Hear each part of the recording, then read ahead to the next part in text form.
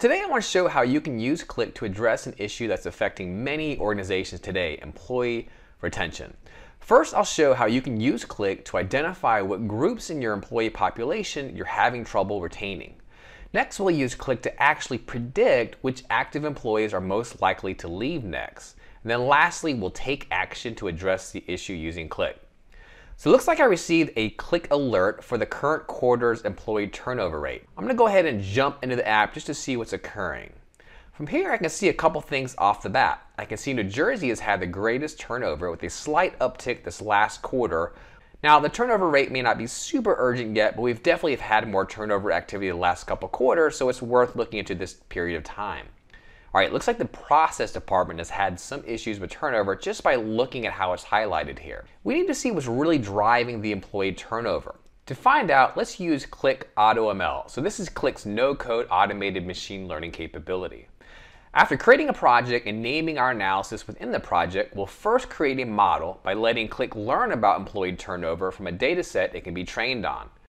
I'm going to go ahead and use the East Region employee data set and target the separated field, which indicates whether the employee is active or not, for Qlik to learn from. Now we can see all the things that Qlik has learned on what keeps employees from leaving or staying. The second step in the process is to use this model to create predictions on all the active employees in the rest of the country to see who's likely to leave. Now we can see how many employees it thinks are going to stay versus go. But what's even more valuable is that we can take the prediction output and join it back into our Qlik data model.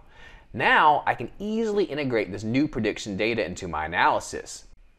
I might ask, what's flight risk percentage by department? And it looks like the strategy department actually has the highest probability of folks leaving, followed by the process department, which we've already pointed out. Now I know we've historically have had lots of issues with turnover in IT, so I'll search on flight risks in this organization. Below, it's telling me that days since vacation is the biggest reason for people leaving. You know, they're just too overworked. So let's concentrate on employees with the greatest chance of leaving. I'm going to go ahead and select Notify Management.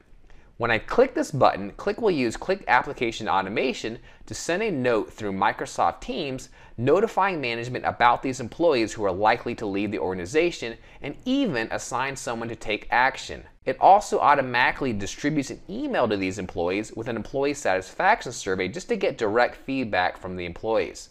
So hopefully this allowed you to see how Qlik can support your entire analytics journey, from easily gaining insights on what's happening now to predicting what will happen in the future, so you can ultimately go from being reactive to proactive.